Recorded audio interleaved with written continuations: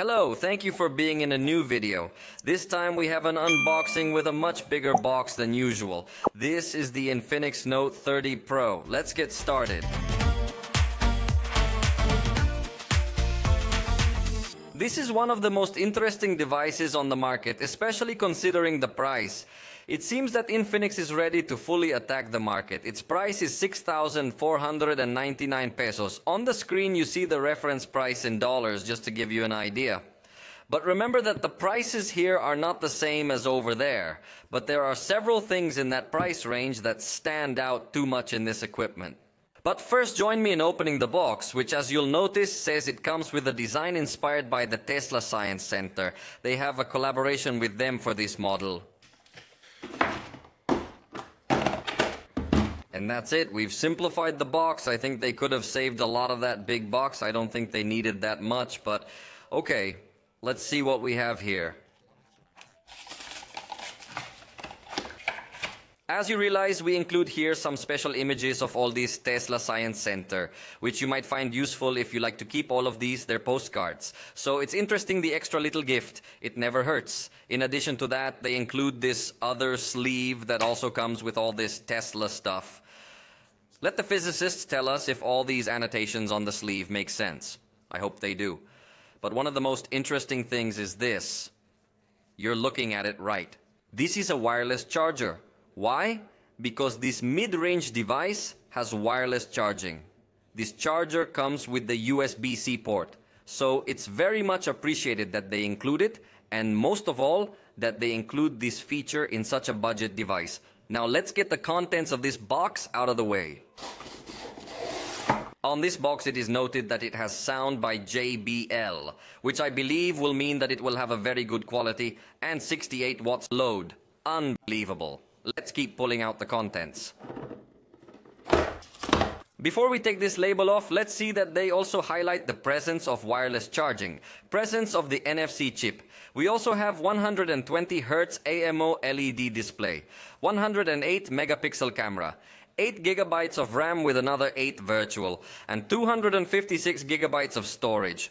Boy, did Infinix get aggressive with the price of this device. It's possibly the best we'll find in its range. What do you think of the back cover design? I like the finish, although I don't like the module as much. I feel like it's a bit asymmetrical, or I don't know. Maybe it would have looked better with 3 circles of the same size. It feels a bit weird from my point of view, but in terms of taste, everyone will have their own opinion. Let me turn on this equipment while we see what else comes in the box. As you can see, here comes its small key to remove the tray in a small pouch. It's also going to include a tempered glass. And in addition to the tempered glass, it comes with an installation guide.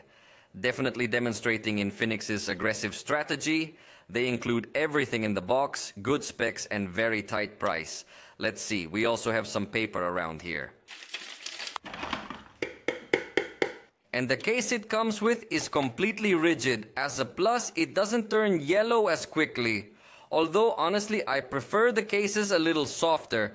But well, let's see how it looks with this case on so you can more or less see the aesthetics. Also, it adds a little more reflection like all cases.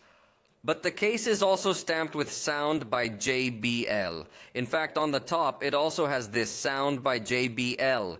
And I'm struck by the gold frames that are completely reflective. Lastly, we have the charger and its cable, which is 68 watts. USB-A on one side, USB-C on the other side. Very fast charging for this price range. Normally, we see this charging only on high-end devices. So we have high-end charger. Wireless charging, usually only in the high-end. Tempered glass, case included. 256 gigabytes of storage. Probably some bad points we're going to find in the review, but it sounds like a very attractive proposition. I'm going to save all this and come back to let us know the rest of the specifications of this cell phone. Hey, by the way, I forgot to tell you that they include the wireless charger and another special Tesla case that is also rigid. Well, now you do. It is 8.1 millimeters thick and weighs 203 grams. It is not characterized by being very light to say, and the screen is AMOLED as we had already anticipated. Then we have a good quality. It feels that it is a relatively modern screen, unlike other Infinix models that integrated AMOLED screens that felt a little older. In this case, it goes very well. Full HD plus resolution to have a good level of detail, 120 Hertz in its refresh rate, so we cannot ask much more to this screen, especially considering the price. Then on the screen does not make any sacrifice. It is a completely good screen. With respect to the cameras, we have 32 megapixel selfies, and on the back we have 108 megapixel camera on the main lens, and then what I call marketing cameras, which you could also call them useless cameras, but let's see the first impression. We have the selfie in the preview still not well balanced in terms of light, but after you take the picture it seems to balance in a better way the result. At least the background that had much more light is no longer completely burned out, although I don't think it's a section where it's gonna stand out too much. This is the 108 megapixel camera, and we are gonna see more or less its level of detail. I think it looks very good. It really looks very detailed. It seems that it does take advantage of it in a good way. Here I took another picture just to see how well it handles the lighting, and I think it does it very well. The color looks good. The shadow area also looks well illuminated, and this is the maximum 10x zoom where I think it has a good result. I think it is taking good advantage of its high resolution sensor because it is observing this little flower, the one we took in this zoom photo. I think it is performing well, taking good advantage of that sensor, the macro camera. You know I don't like it, but in this case, for textures, it can do well. Notice we have a good level of detail, an even focus as long as the surface is also at the same distance. But for objects, it's definitely still better the main camera, because this is the result of the macro camera, and this is the result of the main camera, giving a much more saturated color.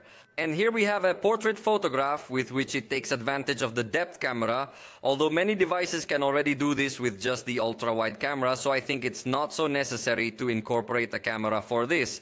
That's why I consider it unnecessary, but hey, all in all the result seems to be positive. It does keep objects in focus by blurring the background. Overall, I think the cameras perform well within what one would expect in this price range.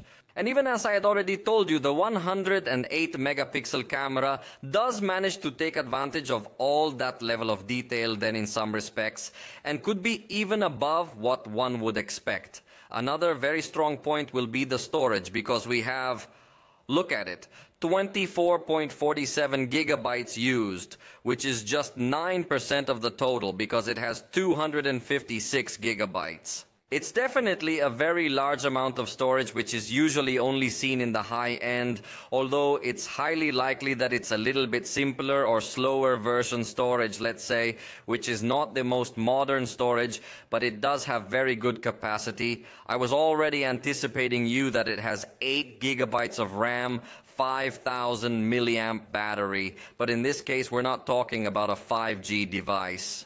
That's where you start to see a little bit of the cuts that they have to make somewhere to adjust the price. So here we will only see 4G connectivity because the processor is a Helium G99.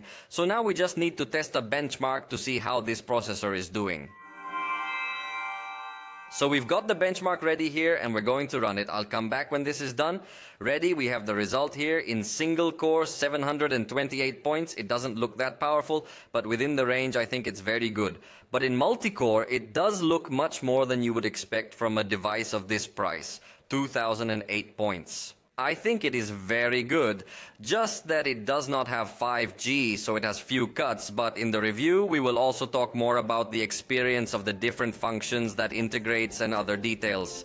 For the moment we have reached the end of this video. If you liked it, you know you can indicate it, and we'll see you next time.